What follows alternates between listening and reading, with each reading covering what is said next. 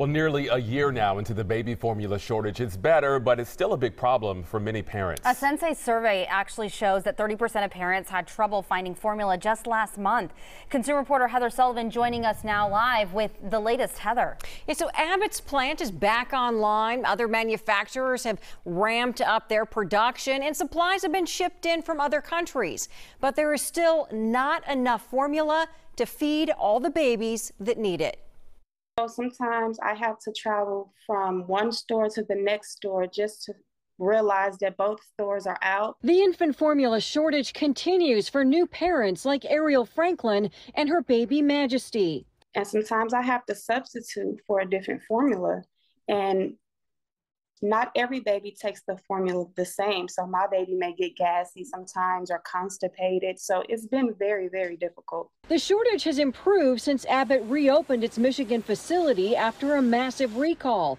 But Abbott just had another recall of some ready-to-feed liquid products. And they're calling constantly for the same thing every day. I get so many calls. Darlene Kearney at God's Lovely Butterflies maternity home continues to collect and distribute formula to families in need. Yeah, I'm very concerned at this moment because the baby, so I'm concerned that why are we still having a formula shortage after all this time. At the Motherhood Center, they are still just very nervous. And what if my baby doesn't like this formula? Gabriella Gerhardt says it's a warning the system is too reliant on too few manufacturers. Went down, to our knees, with this formula shortage and realized how fragile that market is.